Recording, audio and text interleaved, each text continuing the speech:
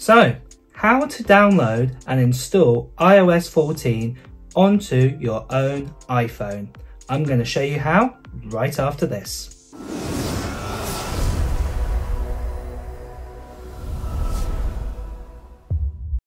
So for all the latest tech news, gaming news, and reviews and comparisons, don't forget to press subscribe and don't forget to press that bell.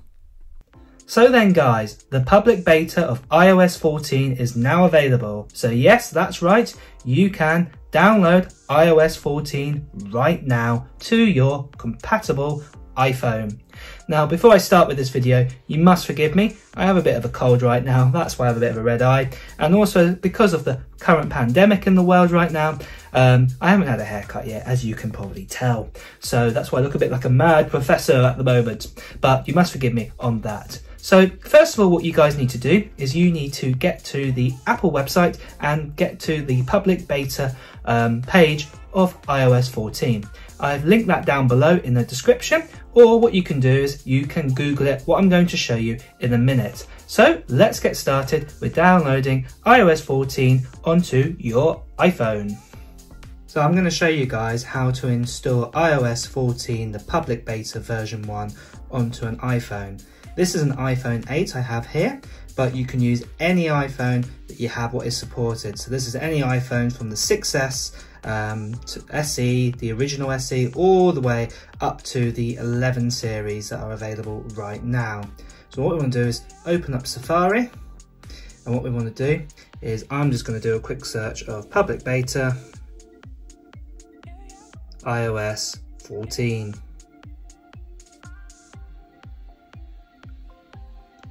And there we go, it's the first tab we've got right here, so I'm just going to select that. What we want to do is scroll down, and you want to sign up if you don't have an Apple ID, or you've not signed up before, or you want to click sign in. So I'm going to click sign in because I do have an ID. So I'm just going to use my Touch ID to log in. And that's it. And then basically it tells you all the different versions. So I'm going to enroll my device. It's telling me that I need to do a backup and everything like that, but I'm ready, I'm okay. This is not my main primary phone, so I'm going to do a download. But do make sure you do a backup first of all your data on your iPhone before you go ahead with this. I'm going to click allow on that. It's going to download the profile. Now that profile is now in settings. So what I need to do is I need to go to settings. So I'm just going to go to my little cog here. And then the next step I'm going to do is the profile downloaded. And then what I need to do, I can click install. And what I'm going to do is I'm going to quickly type in my code. So I'm just going to hide this a second from you guys. So there we go. And then you've got your terms and conditions. What we want to do is click install, agree to the installation. There we go, down the bottom. And what we want to do, we want to click done. After that, come back out of general. And now we want to go to software update. And voila, as you can see here, iOS 14 public beta 2 ready to download. So I'm going to click download and install. I'm going to put my code in one more time. And there we go, it's starting to download. So obviously, as you can imagine, I don't want to hold my phone all the way to the end here while this is downloading, especially it's a couple of gigs big.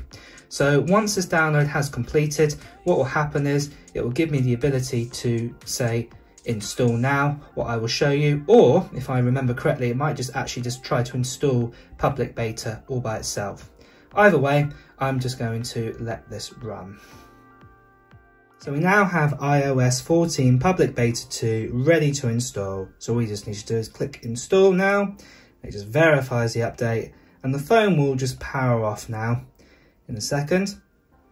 And then it will begin to install iOS 14 public beta.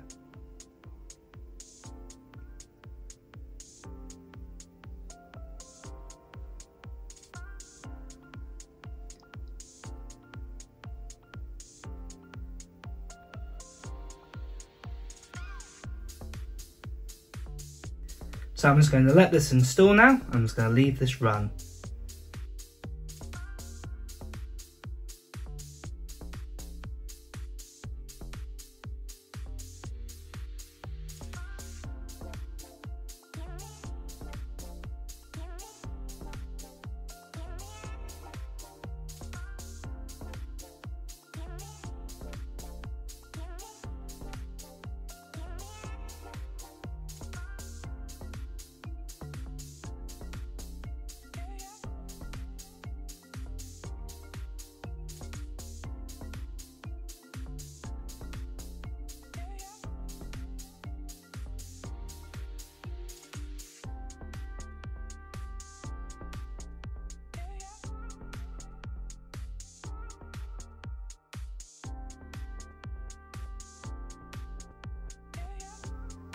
And there we go, we have installed iOS 14 public beta. I'm just going to pick this up again and put my code in, and I'll re-show you the screen again.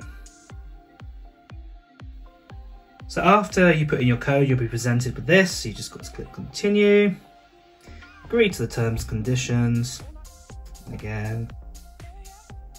And then we just want to click continue one more time. Oh no, sorry, I didn't notice up the top there was a logo there. I'm going to set up Apple Pay later. I'll do my watch later as well. It does take a few seconds to respond, as you can see up here. Continue with the phone analytics, and I'm not going to share them at this time. And I'm going to continue with everything the way it was. And there we go. First of all, we have our main screen. So we're just going to check first of all if we actually have iOS 14 public beta. So I'm just going to go to the settings. It's telling me to finish off everything there. I'm just going to go to general, about, and there we go. We've got iOS 14 on here. So I want to come out of there, come back. So let's have a bit of a play. Let's see if we can get a widget. So I'm just going to hold my finger down on the screen. Click on the plus up here. And look at that. We've got the different bits and pieces. So first of all, I'm going to add a maps one. So I can change the size and how I want it.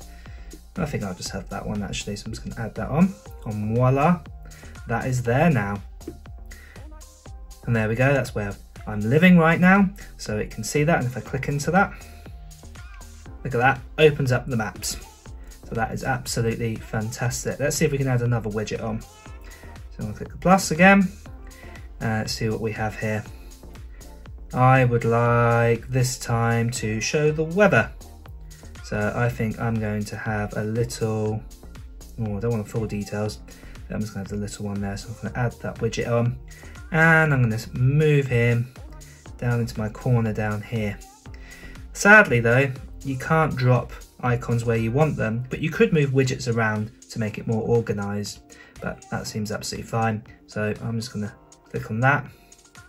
I'm just going to wait for that weather just to load. I might just have to open it up. It's trying to find the weather. Probably because I don't have a SIM card in it, so it's probably not picking up the GPS right now at the second. But we do. Oh, there we go. It's worked it out now. Yeah, had to figure it out via Wi-Fi instead.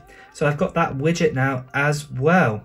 So there are loads of other bits and pieces that we can fiddle around with. We can change now the default apps as well at the same time, but I'm not going to leave that. It was just to show you guys how to install iOS 14 onto an iPhone.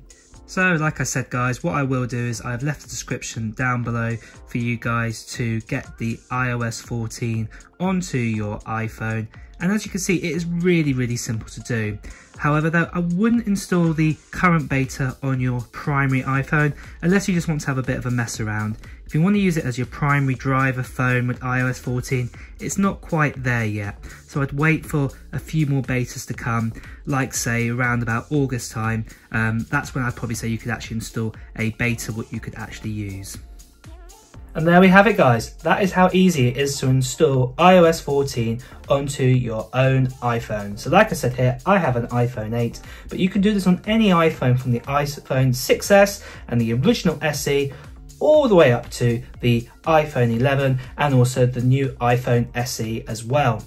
Well guys, it is time for me to sign off now. So if you have enjoyed this video, please do press like. At the same time as well, please do subscribe to this channel to hear the latest gaming news, the latest tech news, reviews and comparisons. Until next time guys, I will see you soon. Bye bye.